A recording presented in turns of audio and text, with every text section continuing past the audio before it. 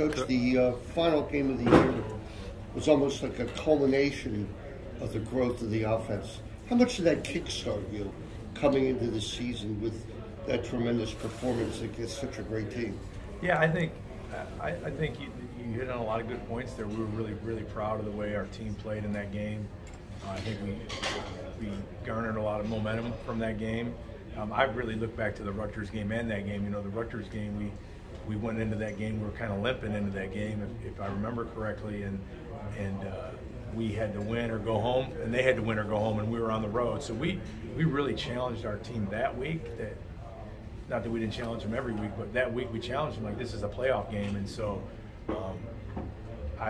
we went there against a good team, a well-coached team, and I thought our guys played really well. I thought that was one of our better games of the entire season. I'm sure as a whole team, but you know, my job is in particular the offense. We ran the ball, we were balanced, we were very efficient, very good on third down, good in the red zone, good in the critical winning areas of the game. And then, Coach Loxley during the bowl prep, he did something kind of unique. He made us go back to install 1 during the first 2 days of bowl prep.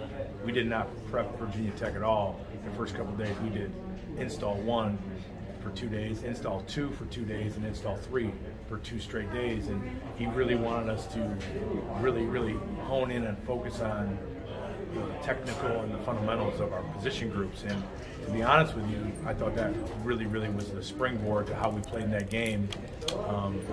We focused on that as an offense, defense, and special teams.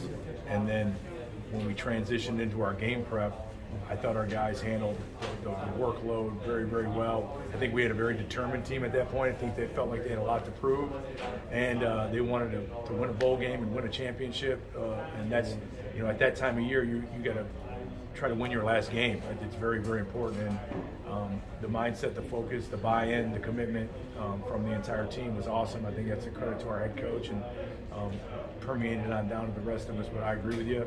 I thought our guys got a lot of juice from that game, a lot of confidence, and that won't buy us any wins this year, but certainly I think it's been great for the offseason as far as our commitment, our buy-in, and our offseason conditioning was excellent. So. I'm Wayne Viner from Viner Foregates. We make your company work. I'm Arthur Smith with Viner Foregates. Two-factor authentication is a must-have in today's world. Security training for your company is a must. The crooks are getting smarter. We have to give you the edge to fight back. Well, the first thing I think is from a technical and fundamental standpoint, we need to continue to improve, which I think he made improvements through the course of the year, but still reverted back to, I think, some things that we got to clean up. We've addressed a lot of those obviously already in the offseason, but this is the first time we can really get out there with them and work with them with the ball. Hopefully we've cleaned up some of those things, but I think that's something that, when you play this position, that I think is never ending. No matter how long you play, you're always trying to improve things and find ways to get better from a technical and fundamental standpoint as far as his drops and his rhythm and where his eyes are going and those types of things. And then, the next phase would be just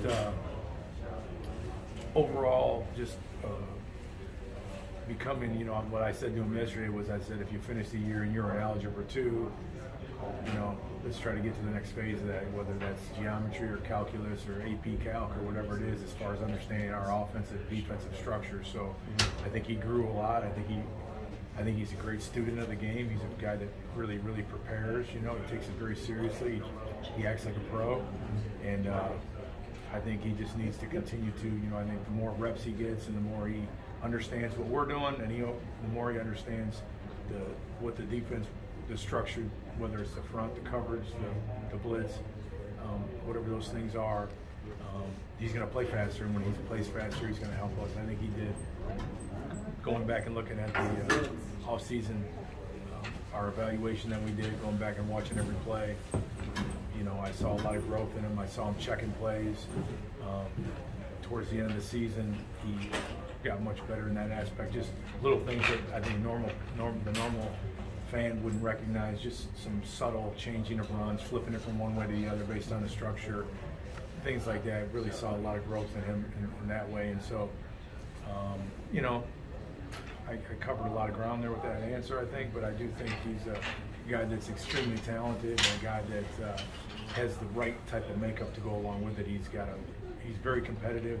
He wants to be a great player. He wants to be coached.